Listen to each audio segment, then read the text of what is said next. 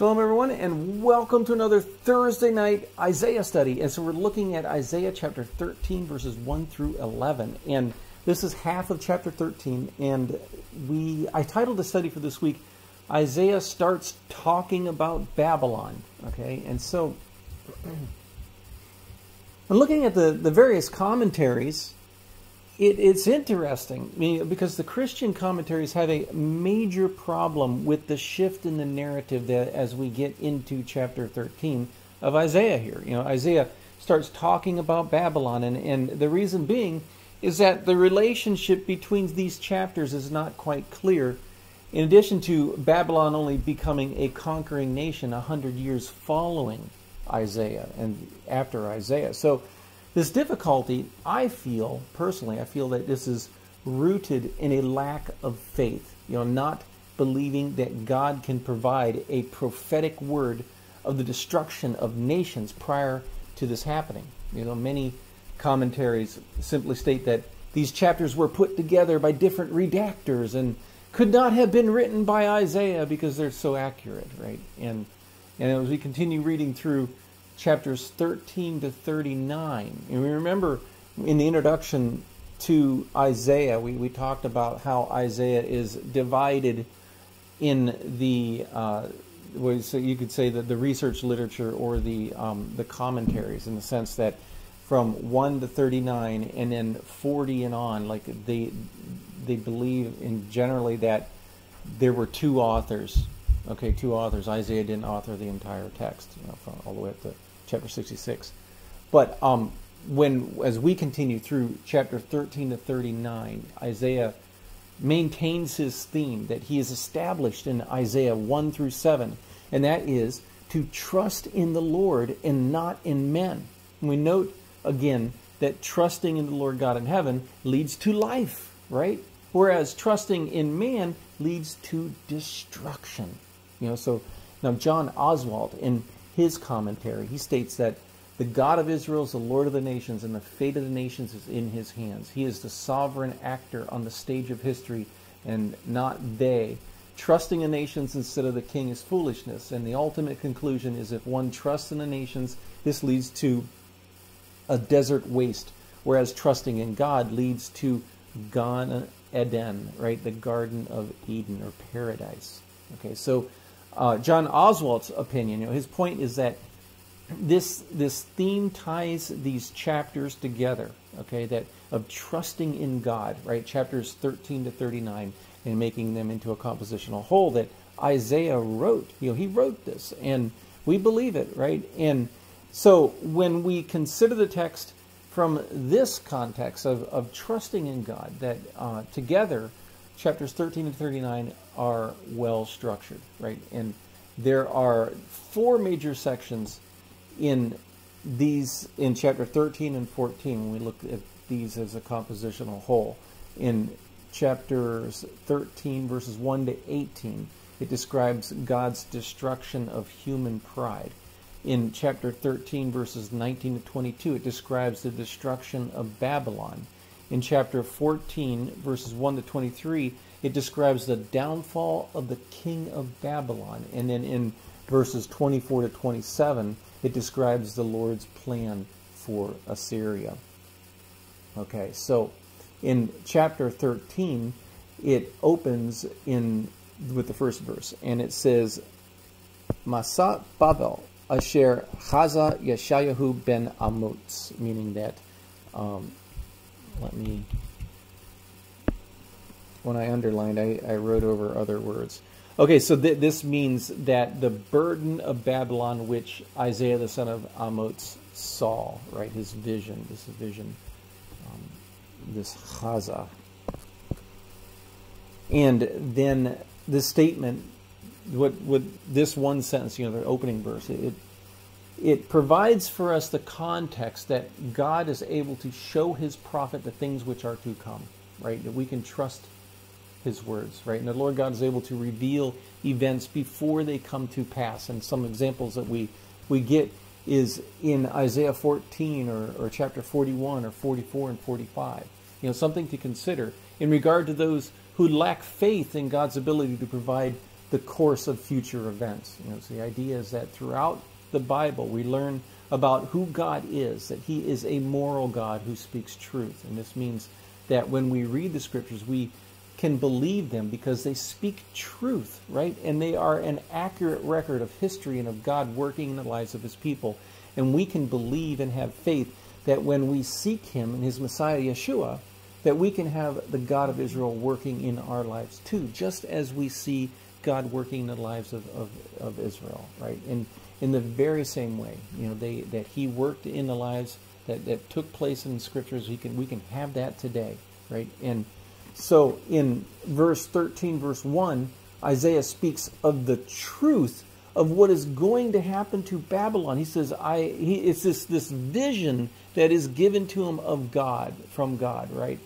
And so if we are to believe that these words are manipulated, meaning that there was some kind of falsehood that is being used to prove a truth, okay, and that I believe is what these commentaries who doubt the authorship of Isaiah, they say there had to be other redactors. So this is the idea that the words of the text have been manipulated, that there is a falsehood here, right, and it's trying to prove a truth. I believe this is patently contradictory to the character and truthfulness of God and the scriptures that we trust, right? And considering also, I thought this was an interesting point that if we consider the scribal tradition, right? The meticulous methods in which the scriptures were preserved, the men involved preserving the scriptures were not about the business of inserting their own interpretation of what Isaiah was saying. That would become a targum. We have those, right? But and that the scribes were not in the business of modifying or changing the text. The example that we have in the Masoretic text is the Keri Ketiv. The Aramaic Keri means what is read, and Ketiv what is written. And so these were orthographic devices that were used by the Masoretes, the Jewish scribes from the 6th to the 10th centuries. And in these locations where we find this Keri Ketiv, the text is written in one way, yet the text is to be read a different way.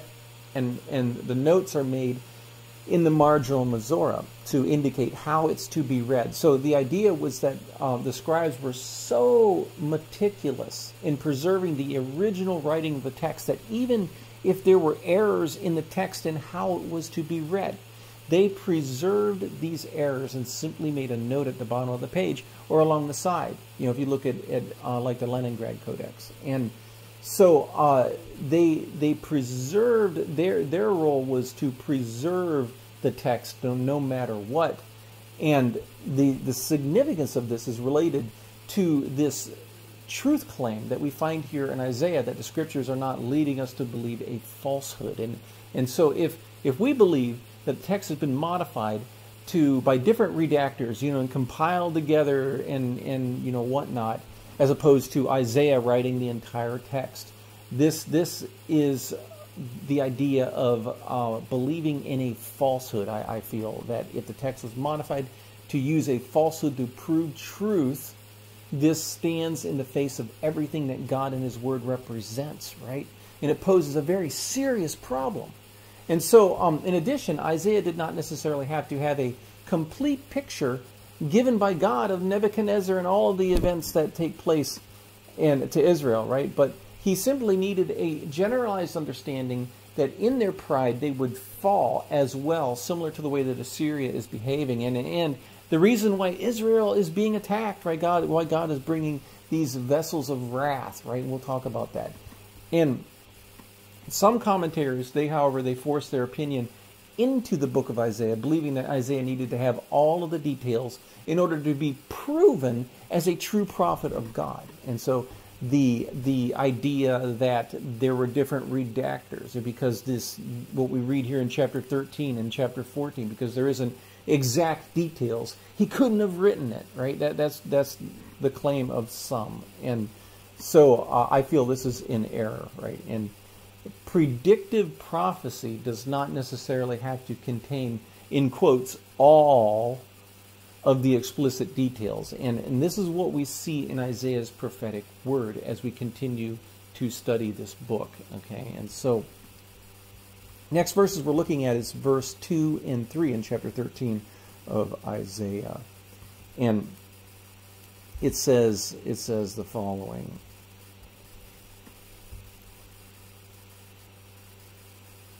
Okay, it says, Alhar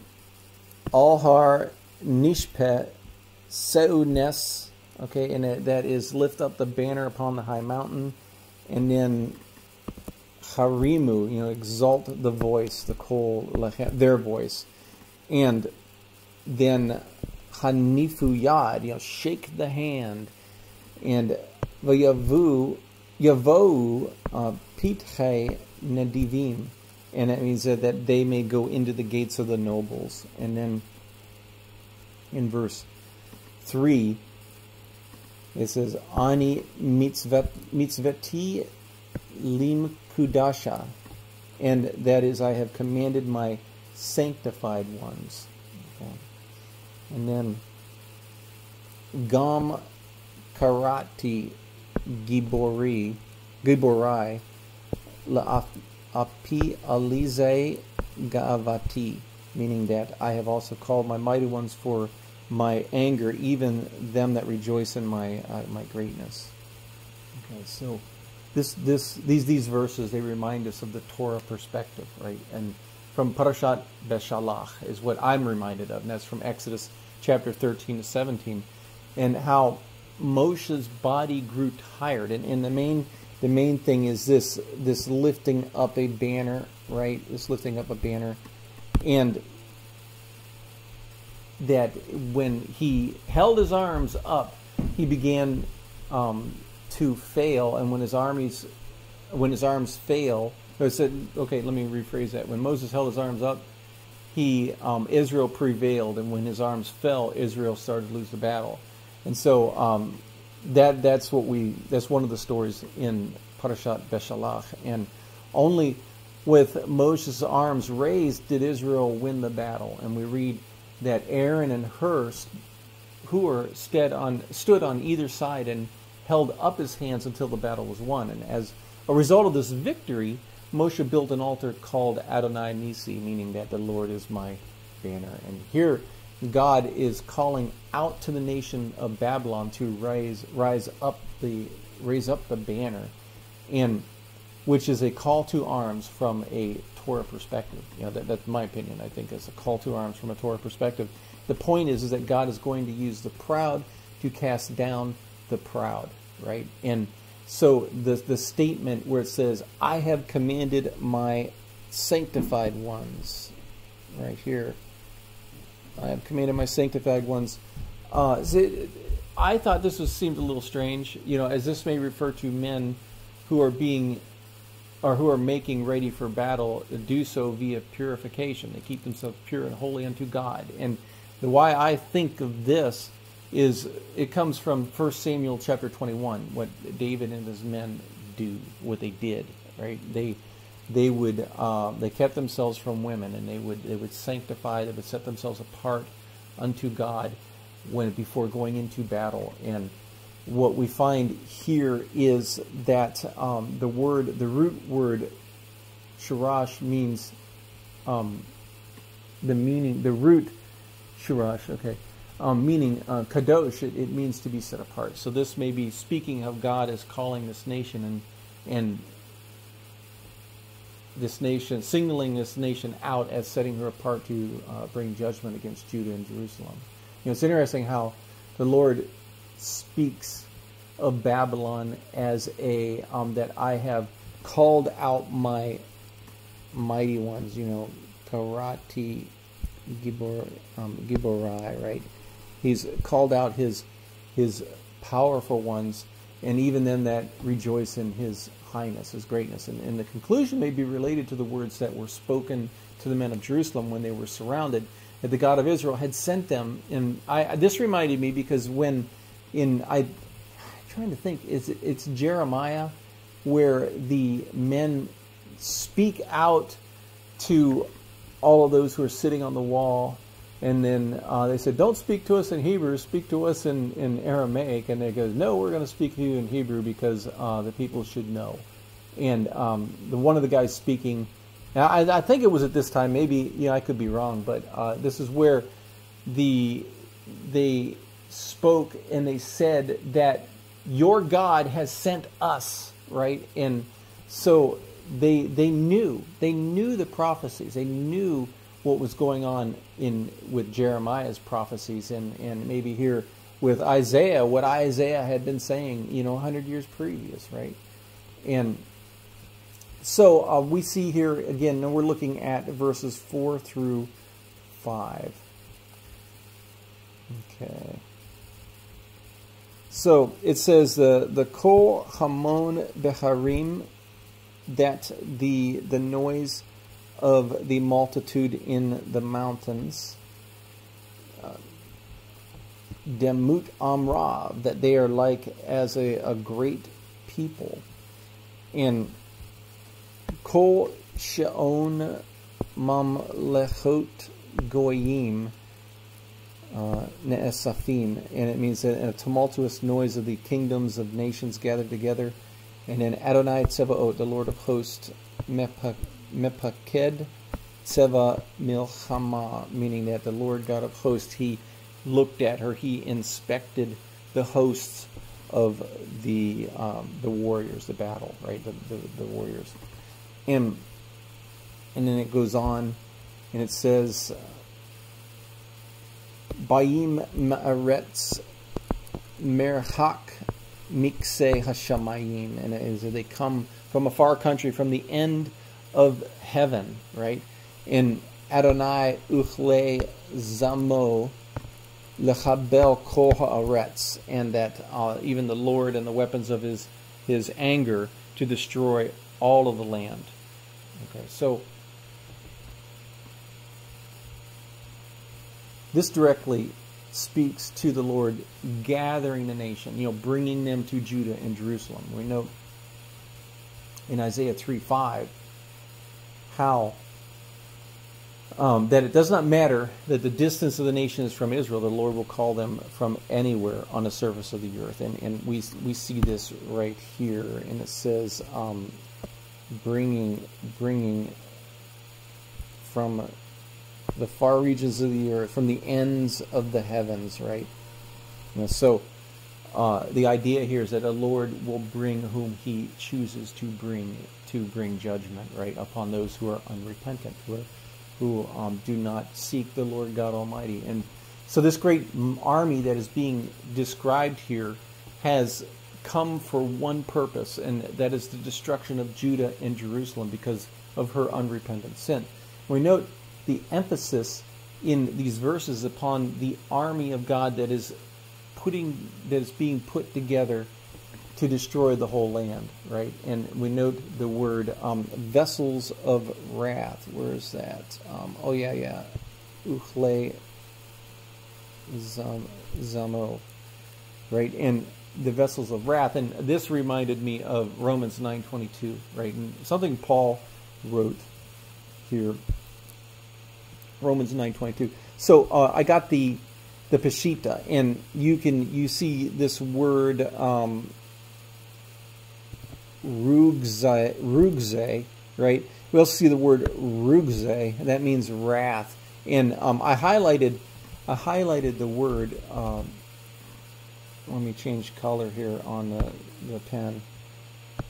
Yeah, rugze, and then here rugze al mane, right? And that is wrath upon the vessels, okay, or vessels of wrath. And so the idea in Romans 9:22 is that what if God, willing to show his wrath and to make his power known, endured with much long suffering the vessels of wrath fitted to destruction. And so the idea here is that these men were created to bring destruction to those who were unrepentant, right? And did not desire to live their lives for the Lord, right? They chose to turn away from him and his word. They chose not to listen to his holy word, right? And in the Peshitta, that wrath upon the vessels that speaks to that God created men for destruction. They bring them from the farthest regions of the earth to be his instruments to bring destruction that is promised according to the Torah, right? For those who refuse to seek the Lord and to listen to his voice, right? So in this context from Isaiah, the Lord is coming along with his army, his vessels of wrath, to demonstrate that we need to have faith in him, in the Lord God in heaven, and not in this world or its pleasures and wealth. How foolish it is to trust in this world as opposed to the Lord God Almighty in heaven. Now, the next verse we're looking at is verse 7 and 8. Yeah, 7 and 8. Oh, no, sorry. Verse 6. I missed that. Okay, so in verse 6 it says, Hallelu. It says, how? Ki karov yom Adonai keshod mishadai yavo. Okay, so this is how, for the day of the Lord is at hand, it shall come as destruction from the Almighty. Okay, and it's interesting is that we got the same root words here, the shin dalet, and for keshod and mishadai, from the Almighty, right? El Shaddai, remember the Lord Almighty, the all-sufficient one. The word, now here in the beginning, the word halilu, it means to howl, to lament, right? And it's a he-feel verb meaning to wail or lament, meaning that you will lament, right? And this is a description of terror as the day of the Lord draws near, right? And this day of terror means that all of men's strength will fail. Even the creation itself will shake at the deepest foundations as the wrath of God is being poured out upon this nation. And this is similar to the other prophetic books in the Tanakh that speak of the all-powerful God who is Lord over all, and the pride of men who presupposes to have this supremacy himself, right? And the examples are in Isaiah again, and in Amos chapter 5, and Micah 5, and Zephaniah, and Malachi, and so forth, right? And Isaiah says that Kedosh Mishadai Yavo, the destruction from the Almighty will come, and it says that it's right here. Let's just circle it a little bit, and then so he says that the same. Okay, I already talked about this. The same root word used here twice. Once to describe destruction, the second to describe the Almighty God, the all-sufficient one, right? That if we choose to not listen to the Lord, if we choose to ignore him, right? If we choose to ignore God's word, that there's destruction waiting, right? And why would we choose to ignore a loving God, right? Why would anyone choose to ignore a loving God, right? I think that's a fantastic question. Now, verse 7 and 8, we read the following, and it says,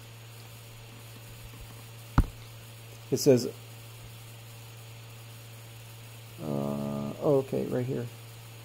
Okay, it says, all can kol yadayim tirpena, meaning that therefore shall all hands be faint. Okay, and it says that we were talking about that when the earth shakes, and men's strength will fail, right, when God attacks, and then, when these armies attack, and then it says the kol levav enosh yimes, meaning that every man's heart will melt. And then in verse 8 it goes on and it says Vanivhalu tsirim v'chavelim yohezun, and it means that they shall be afraid, pains and sorrows shall take hold of them, and koyoleda yehilun, meaning that a woman shall be in travail, and ish, the man, el re'ehu, unto his neighbor, yitmehu penei lechavim peneihem, meaning that one shall be amazed at another, right? And their faces shall be as flames. Okay, so something to note about what the Torah states concerning these things according to Parashat Kitavo. So these two verses reminded me of Parashat Kitavo. And so that is from Deuteronomy 28, verse 15. And so it says that it will come to pass that if you will not listen to the voice of the Lord your God, right? And that's a significant statement, because we have God's written word. These are the words of God. We are to listen to them, right? And it says lishmor la'asot, to keep them and to observe them, to keep and to do all of his mitzvotav and all of his commandments, all of his hukav, all of his statutes that I am commanding you today. And all of these curses will come upon you and overtake you, right? And so the description provided us according to Isaiah is that therefore shall all hands be faint and every man's heart shall melt. And this is exactly what happens to those who do not listen to the voice of the Lord, who lo tishma'u b'kol Adonai Elohecha, right, the Lord your God. And so when men don't, and women and children, and when people don't listen to Hashem, they don't listen to His voice. And the point is that those who choose to not listen, this is what Isaiah was talking about in all of these chapters. The people's lack of trust in the Lord has led to their current predicament. And so these Torah-based truths remain valid for us today if we are unwilling to listen to the voice of God, right? And here Isaiah describes how men will become weak, right? And he says that they will be afraid, and pains and sorrows will take hold of them, right?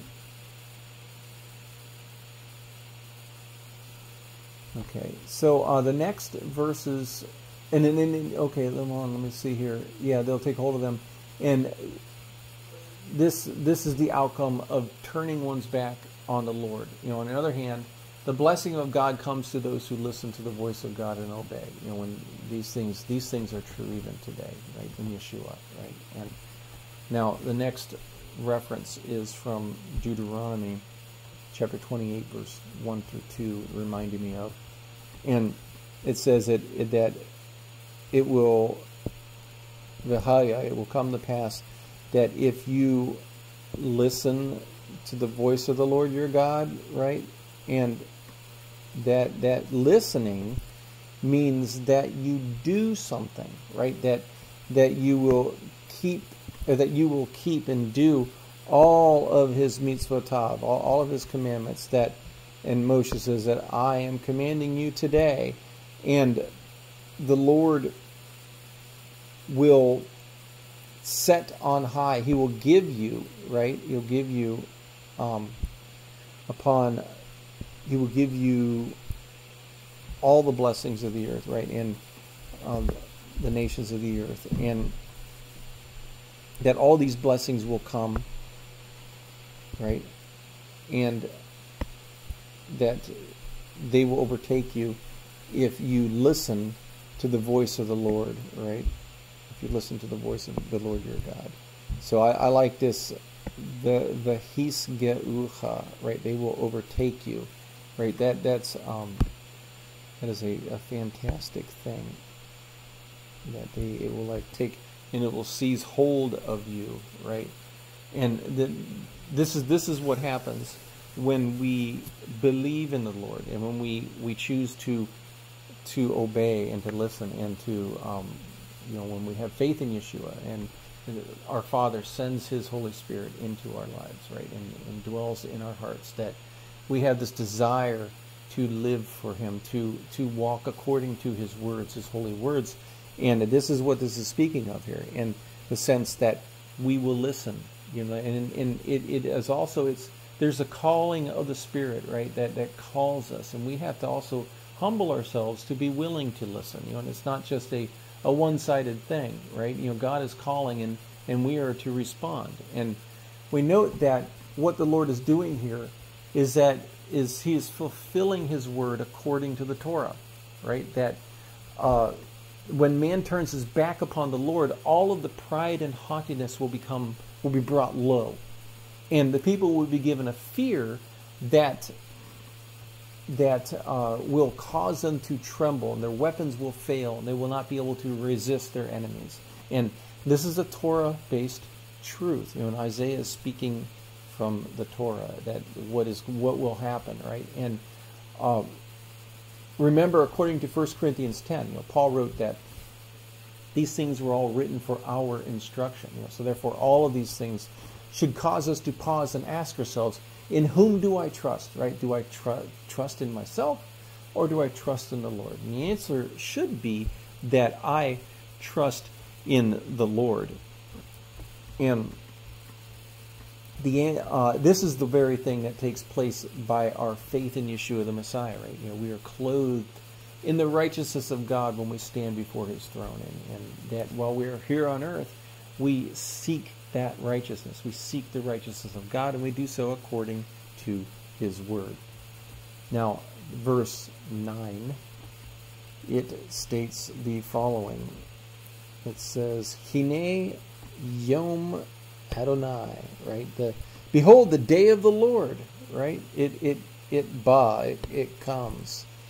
And it says, Achzeri the Avra the Haron off Lashum Haaretz, and meaning the cruel, both with wrath and fierce anger, to lay the land desolate. And Leshama the Hataeha Yashmid Mimena, meaning that, and He shall destroy the sinners, right? And therefore, or thereof out of it. And so here, the Lord is using a foreign nation to bring judgment on Israel. Again, right? Isaiah is teaching us that when a person chooses to do things on his own, independent of the Lord, disaster is at hand, right? And sin is to miss the mark, or the goal that the Lord God wants for us. And this is why He gives us His word, and why He calls out to us, right? Because He wants a relationship with us. He wants to enter into our lives and dwell in our midst. This is a Torah-centric principle. Now, verses 10 and 11. Finally, in the last verses we'll be looking at, verses 10 and 11, they say the following, and it says, Ki Chovei Hashamayim, that the stars of heaven, Uchsilehem lo yachalu oram chashech, that the stars of heaven and the constellations therefore shall not give their light. It's interesting, this is the word for Orion. So it's not just constellations, it's specifying a particular constellation, Orion. And then it says that the Chashech Hashemesh, that the sun will become dark. Betseto V'yareach lo yagiach oro, and it means the sun shall be darkened in his going forth, and the moon shall not cause her light to shine. And then in verse 11 it says, Ufkadti al tevel ra'a the al reshayim aonam, meaning that I will punish the world for their evil and wicked for their iniquity. In the Hishbati Geon Zedim V'gavat Aritzim Ashpil, and that I will cause the arrogancy of the proud to cease, and will lay low the haughtiness of the terrible. So, there's something to note is that the nations worship the stars in heaven. I thought this is what come to mind here. The idea of the stars of heaven ceasing to show their light may be a way of saying how the Lord was defeating their gods in whom they worship, or whom the nations trust, right? And so these things describe how the day of the Lord will be darkness and there will be no other gods. Okay, and it seemed to make sense, right? And so the heavenly bodies which simply reflect the glory of God who are worshipped will cease. And so these nations which are already in darkness due to their sins will be plunged into utter darkness. And note how evil always needs darkness to hide their sin, right? And sinners love the darkness. They commit their sins in the dark. And remember that God is light, right? And sin does not like the light. And light equals righteousness. It's an analogy for righteousness. And so the nations, such as the Greeks, they made their gods in their image, in the image of man, and which is due to their pride. Pride is setting oneself up in a position of glory in one's heart. And it's in this behavior that leads to one taking advantage of others, which is in defiance of the Lord God's plan for our lives. You know, sin always leads to more sin. And sowing to the flesh, one reaps from the flesh. And this is the fundamental concept that is laid out both in the Torah and in the New Testament text. So this truth is what we read according to Leviticus 26, verse 17. And it says, I will set my face against you, and you shall be struck down before your enemies. Those who hate you shall rule over you, and you shall flee when none pursue you. Okay, and in Deuteronomy 28, verse 25, the Lord will cause you to be defeated before your enemies. You will come at them from one direction, but flee from them in seven. And you will become a thing of horror to all the kingdoms of the earth. All because the people turn their backs upon the Lord and refuse to listen to his voice. Right? Teshuvah, repentance, means to turn, to be awakened from the slumbering soul. Right? And Maimonides, he says that there is a hidden message that we're supposed to infer by listening to the shofar. It suggests to say, sleeping ones, awake from your sleep. Slumbering ones, awake from your slumber. Examine your deeds and remember your Creator and perform teshuvah. That was Maimonides. Okay, a similar statement is made by Paul in the book of Ephesians, according to Ephesians 5, verses 13 to 14. It says, but everything exposed by the light becomes visible, and everything that is illuminated becomes a light. And this is why it is said, wake up, sleeper, rise from the dead, and Christ will shine on you. So we notice this idea of the Messiah shining upon his people. And this is the righteousness of God that is given to the Messiah, through whom we are atoned and delivered and redeemed. We note the light and dark themes here and the call to awaken from sleep. The Lord is calling us, just as he is calling the people in Isaiah's time, to repent and to turn from the ways, turn from their ways and return to the ways of the Lord, to seek his face and to find joy in his salvation, in his rest, in his peace. And we note that these concepts from Isaiah 13:10 are mentioned in, now I guess this may be a side note. These concepts are mentioned in Matthew 24, verse 29 and Mark 13, verse 24. And it says that immediately after the tribulation of those days, that the sun will be darkened and the moon will not give its light, and the stars will fall from heaven, and the powers of the heavens will be shaken. And that was Matthew 24. And in Mark 13 it says, but in those days, after that tribulation, the sun shall be darkened and the moon shall not give her light. Okay, so we note the context, following this event, the sun and moon and the stars, right? And there will be the return of the Messiah at the right hand of the power, at the right hand of God, right? And the reason being that these things are worshipped by the nations as gods, or they ascribe gods to these things, to the stars and to the sun and to the moon, right? We think of Baal and Ashtaroth, right? And that these things are where men have gathered their hope, right, as opposed to the hope in the God of Israel, the God, our Creator, right? And so these things that with the sun and moon and these things going dark, and these all speak to the great and mighty day of the Lord. You know, Isaiah and Matthew and Mark, in each of these books, we note how the presence of God causes the lesser lights to become extinguished. And this again causes us to come to the same conclusion, that all pride and everything that sets itself up against the Lord will be humbled and brought low on that great day. And Revelation describes this as both heaven and earth fled from God's presence, right, in Revelation 20, verse 11. The point, and that on that great day, right, a great judgment day. And the point is that we are being called to seek the face of God, to humble ourselves, and to listen to the voice of the Holy One of Israel, right? And this is coming from a loving God. He is giving us the time to repent. And so we should take that time to repent, right?